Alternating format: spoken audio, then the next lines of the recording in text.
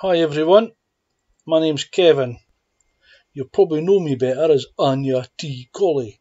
That's because Anya the Collie is my little dog and Sharon's little dog.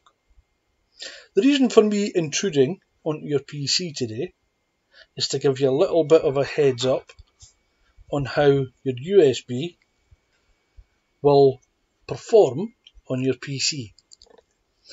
Most, for security reasons, of Windows 10 devices now no longer auto-run any sort of software. So what you need to do is find the software you're looking for to auto-run it. So you'll see at the bottom of the taskbar here there's a folder sign. That folder sign is what they call File Explorer, and that's what you need to do to find your USB. So if I open that folder and give the computer a little bit of time to find the files and then open it up in a window, you will see that's what you've got.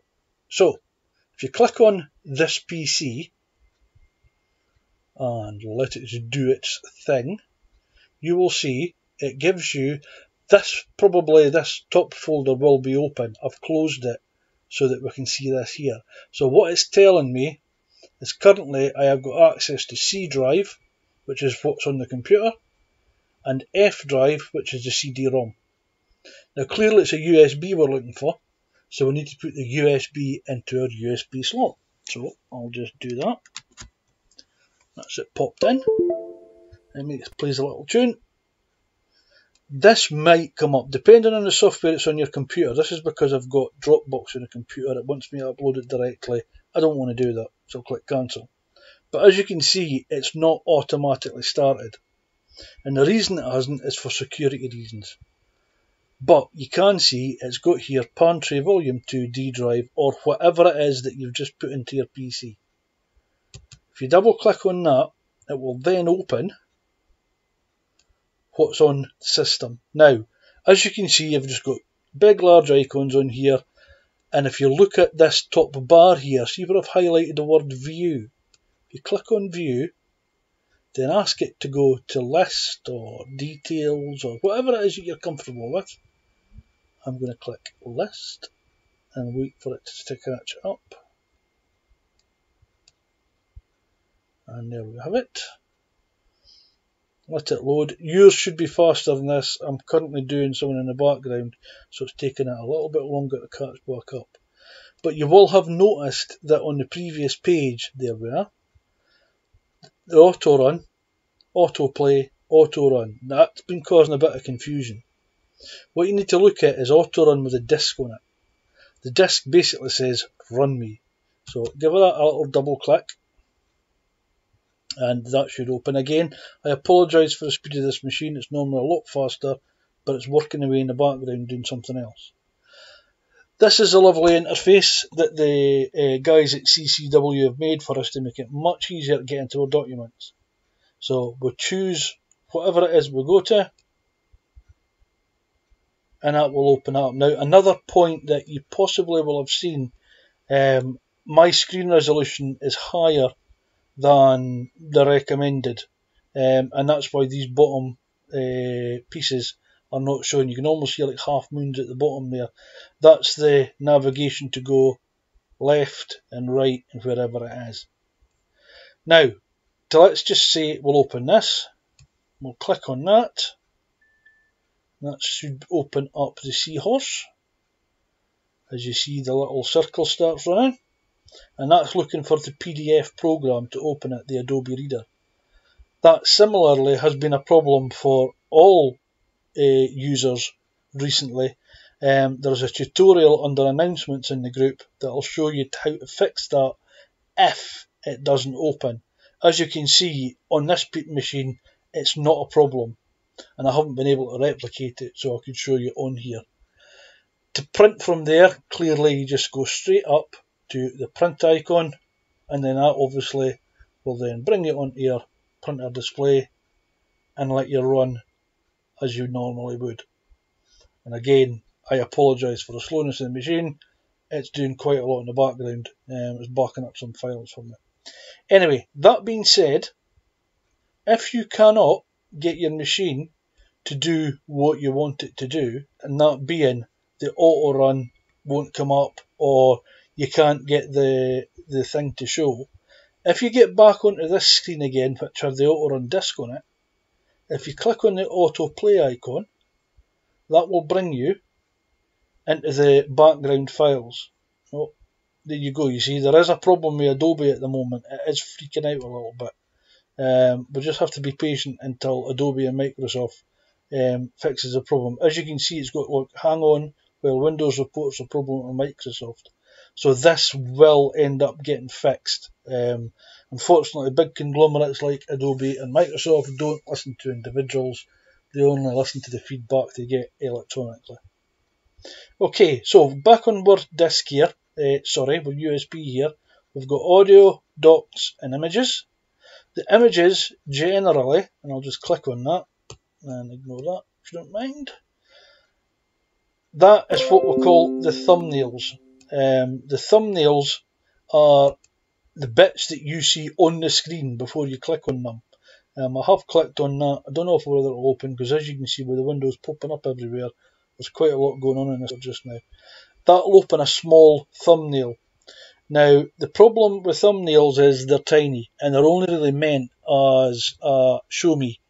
What you need to do is ignore the images and go to docs. The docs, as you can see, should have the Adobe sign on it.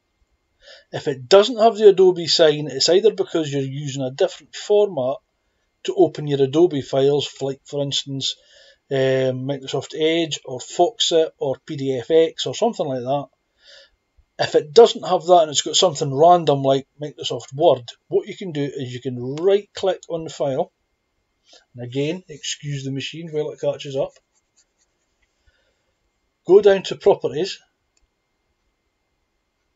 and then give that a second till that then goes into the properties of the file. And at this point you can change, as you can see, from Microsoft Edge, Firefox, Google Chrome, Touch Browser, or look for another app on the store. Because I know that my Adobe version of DC is working and it is actually working correctly, I'll leave it at that. So what that basically means is that Adobe Acrobat Document PDF is the premier program for opening PDF programs.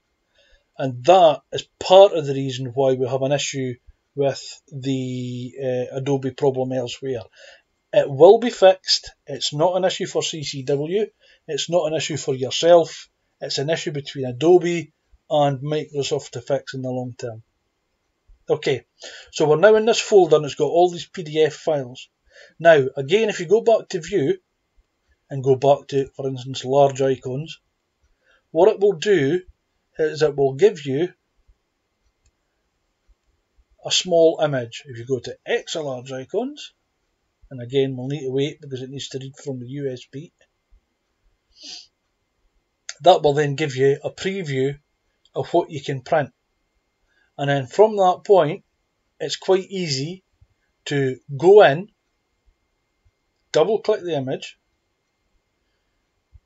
and that should open in your primary program for opening Adobe, because Acrobat files. Because I've got that set to Adobe PDF, it will automatically open in that file.